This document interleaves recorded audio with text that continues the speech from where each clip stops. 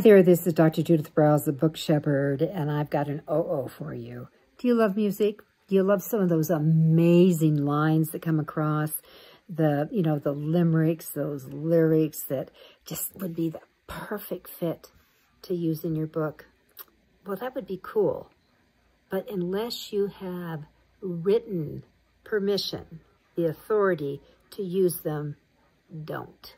It's that clear, that simple. Now, you can start tracking down who has the rights to those lyrics just by going to the Google and just say, who owns the rights to the Mama and Papa's Monday Monday, for example, because we had to do this with one of our clients.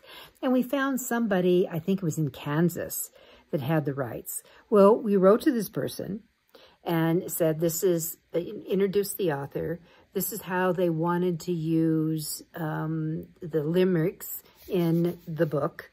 And we actually showed them the page and the copy. Well, they were thrilled to see the full area. He got full rights to use it for up to 5,000 copies for $150.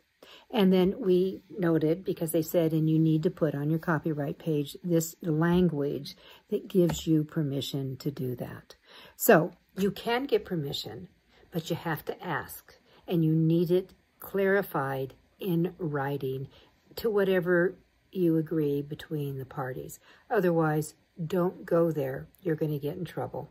I'm Judith Briles, the Book Shepherd. Please follow me on my Twitter account at MyBookShepherd and go to and join my Facebook group, my name, and the Book Shepherd.